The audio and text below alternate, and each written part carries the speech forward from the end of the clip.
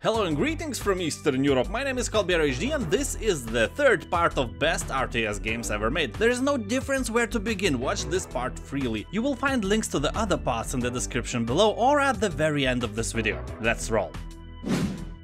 Supreme Commander.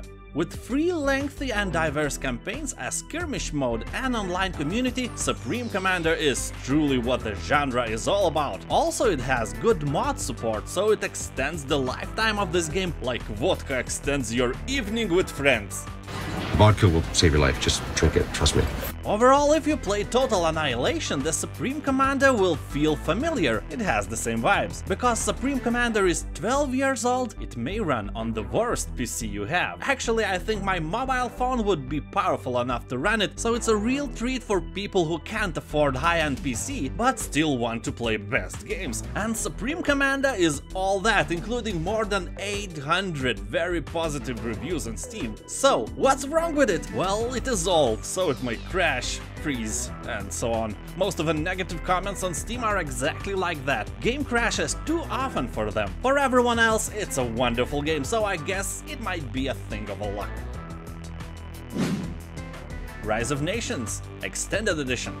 This is a treat for any Age of Empires fan. Here you can choose from 18 different nations, each with special abilities and unique military units. You have to guide your nation through 8 stages of world's history, starting with sticks and stones and climbing your way into the future with helicopters and similar stuff. Game has some unique gameplay elements like automatic spawning of citizen workers, who automatically look for a task to perform. In my opinion, this kind of automation is a really bad thing, because what's next? Automatic spawning of warriors? Automatic building construction? Automatic going to war? What else? Robots taking our jobs? Robots drinking our vodka? Hell no, say no to automatic workers. While the original game was released in the year 2003, the Extended Edition came to life at Steam in 2014. In addition of original game, it now has improved visuals, improved textures, achievements, cloud saves and multiplayer with ranked matches. To say short, it now has everything a modern RTS should have. Empire Earth franchise. First part is the most loved by the old school players, but let's be fair, graphics are outdated, so if you're not already a fan, please choose some other part, but not third. Because third is bad. In Metacritic.com it has user score of 3.1, yes, out of 10. You don't want to play that. You better play with a homeless cat full of parasites instead of this game. So you're left with the second part of the Empire Earth. It has much better graphics than the first one and is more fun to play than a homeless cat full of parasites. Especially if you liked Age of Empires, Empire Earth should be your choice number 1. Dungeon Keeper 2. Though the first Dungeon Keeper made a revolution in the field of strategy games, second part was the one which is still praised by thousands of fans all over the world. Released in the year 1999, this was one of the last games Bullfrog ever made, because its owner, Electronic Arts, closed the studio a few years later and cancelled the production of Dungeon Keeper 3 in favor of more profitable, as it seemed then, Harry Potter and Lord of the Rings games. Don't be very angry about that, because later they released Battle for Middle-earth, one of the best real-time strategy games ever made. Dungeon Keeper 2 was the game that strengthened the new genre of Dungeon Manager, where your creatures mind their own business and you just make their lives as comfortable as you can, because the better is your dungeon, the better creatures come through the portal, and this makes you more powerful Dungeon Master. Dungeon Keeper 2 was dark and gloomy, but also it had wonderful sense of humor, and humor, you know, it can be addictive. Nightside. You probably never even heard about it, but this game deserves to be in our list because it is one of the most original RTS games in a way of how it looks. At first glimpse, it looks like a lot of different blobs, globs, lumps, jumbles, gribbles, schmucks, schlubs, tangles and hunks are fighting each other. At the second glimpse you realize that you are right. Control-wise it resembles Starcraft, because commands are executed using right clicks and unit special abilities and upgrades are available through a command bar in the lower right. This game has no fog of war, instead your units and buildings has lighting sources to see further in the landscape and to spot enemies around them. Game game features 4 factions fighting over the resource called the Green Ice. Game is quite slow, nothing is here for fast-paced combat lovers, but just look at it. It's beautiful. Like you, my friend.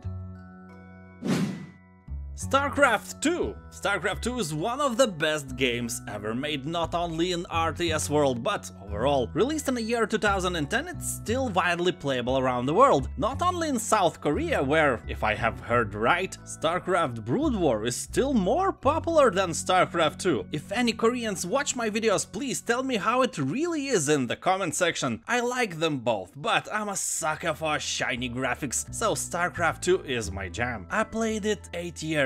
Occasionally, of course, not every day, not even every month, and I'm stopped only recently because I just got bored. Let's be fair and square. Blizzard is milking the same cow, and the last new game for the PC they announced was Overwatch. You know when they announced it? 5 years ago. So the company is pretty much dead weight now, barely holding on with their old games. This year Blizzard laid off about 800 employees, so things are probably not as good as they were before. But no matter, if you never played Starcraft 2, it's a game you must try. Game is still great today, and as I mentioned before, it still gets new stuff added almost every month. Well, obviously because they have no new games, so they have to do something, right? And you can play it for free. Even if you're not into multiplayer, that is also free to play. Keep in mind that you can play entire Wings of Liberty campaign without paying a dime. It's probably more than 10 hours of fun. Also, the pro gaming scene is great. You can watch bourgeois play the game on tournaments and cheer for them. Prizes are also big. An example, winner of BlizzCon tournament gets $200,000. For me, it's better than any sport. And as Lithuanian, I should be a huge fan of basketball, but I'm not. I'm a fan of Starcraft. Believe me, you can become one too pretty easily, just try it. Dune 2000.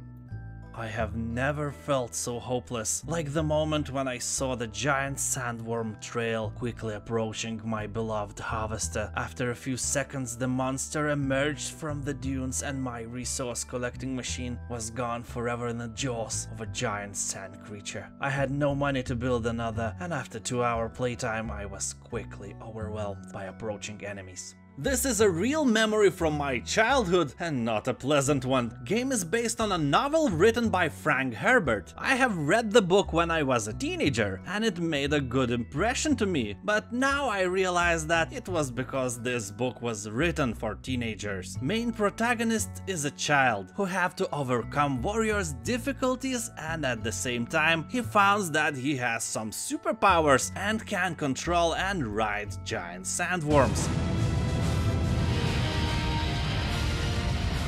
Now we are ready for battle. Yes, those sandworms. This would be useless ability on any planet without sandworms, but it so happened that he was on the one that had them. Yay for him! So, long story short, people made several strategy games based on Dune because story contained several factions that hated each other and it was easy to export them to the game. While Dune 2000 was meant to be a remake of Dune 2, the game that has popularized the entire genre of RTS, Dune 2000 has entirely different plot and till this day looks really good. Now it's considered abandonware. You can easily get this game for free and even find how to play it with your friends. Planetary Annihilation Titans. It kinda reminds me of the book named The Little Prince, written by Antoine de Saint-Exupéry, because here you will also have your little planet, but that's the end of similarities because this little planet of yours will be responsible for Raping and pillaging other planets. Planetary Annihilation Titans is a huge standalone expansion for Planetary Annihilation game, which adds tons of new content along with the base game itself. Here you can play the game alone or dive into the multiplayer battles. Reviews are mostly positive, but better wait for a sale because it's not cheap. That's it. Third part is over, you will find links to the other parts in the description below. Also, if you like this video, please press that like button and subscribe for more great lists like that. Also, I wanna thank my newest patron on Patreon, Rafael Vieira. You and people like you encourage me to create more. Thank you. You can also become my patron and support my videos. There is a link for that in the description below. Thank you for watching. Have a nice day. Bye. Less talking, more drinking.